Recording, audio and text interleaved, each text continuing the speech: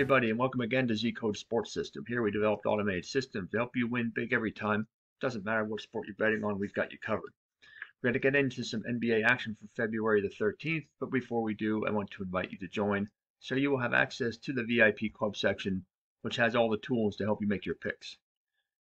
Alright, so NBA action getting set for the All-Star break, so teams want to be playing well heading into that to make a push for the second half and the playoffs. Okay, so let's take a look at some of the games. The first one we want to look at is, as we go down through, there's quite a few games here. First one is, as we go here, Denver Nuggets and Miami Heat. Miami comes in burning hot, winners of their last two and 3-3 over their last six, while Denver is average. They are 4-2 over their last six, but just 1-2 over their last three. You can see as far as the over-under goes that Denver has been gamed over the line in 5 of the last 6, while Miami has been involved in games over in 3 of the last 6. The score predictor has Miami by a 112 to 104 score with just about 50% level of confidence in the prediction.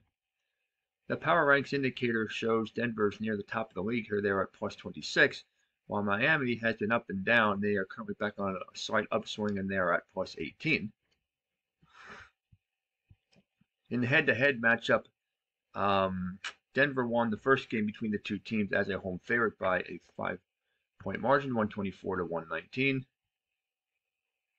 How consistent are the teams with regard to their favorite underdog status? The team volatility oscillator will tell us this. Denver at 22, Miami at 16, so they're both very stable in that department. In the end, I like Miami to return the favor on this one, but I will pass on the over-under bet. Brooklyn and the New York Knicks. This should be a really good contest here. The Knicks coming in average down, winners of 3 of their last 6, coming off of a loss to Philadelphia. And Brooklyn is average, and they are also 3-3 over their last 6 games. As far as the over-under goes, Brooklyn has been games over the line in 4 of the last 6, while the Knicks have been over in 3 and under in 3. The score prediction has Brooklyn by a 1-point margin, 111 to 110, with 67% level of confidence in the prediction. On the Power Ranks indicator, New York on the upward trend. They were at plus 17 just about a week ago, and they are now up plus 22. Brooklyn on a downward trend from 26 down to 20. Head-to-head, you can see that in the 2 games this year, Brooklyn won both of them. First one by a blowout, second one by 7, both of them at home.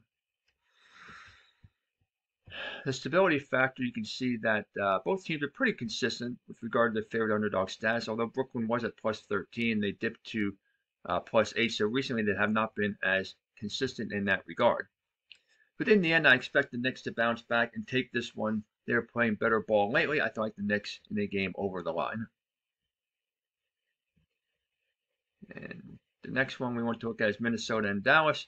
Dallas coming into play burning hot. They have won their last 3 and 5 of the last 6. While Minnesota's average down, they're coming off of a loss and they're 3-3 over their last 6. As far as the over-under is concerned, you can see that Minnesota is involved in games over the line in 5 of the last 6 games, while Dallas is over in 3 and under in 3.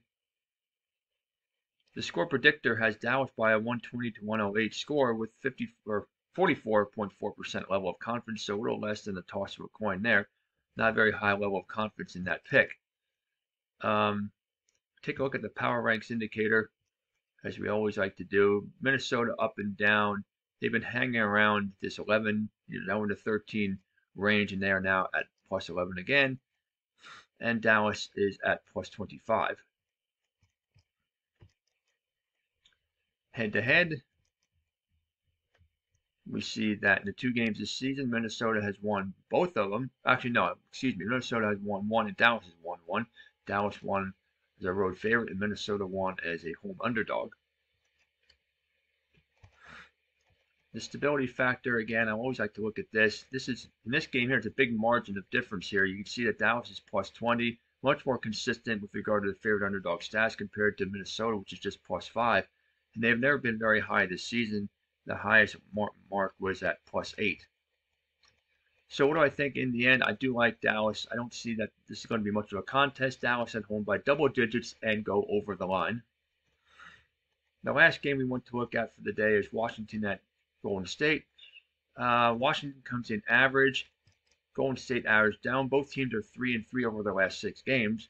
The teams are trending on opposite sides of the over-under line. You can see Golden State has been involved in games over the line in 5 of the last 6, while Washington has been involved in games under the line in 3 of their last 6. The score predictor has Golden State by a 123 to 113 score, so it looks like a high point total here, and a good confidence level of prediction of 77%. The Power Ranks indicator can show which way the teams are heading. Washington was at 14, they have dipped, and they have been steady at +4 over the last few days, while Golden State has increased from +11 up to +19 over the last 4 days.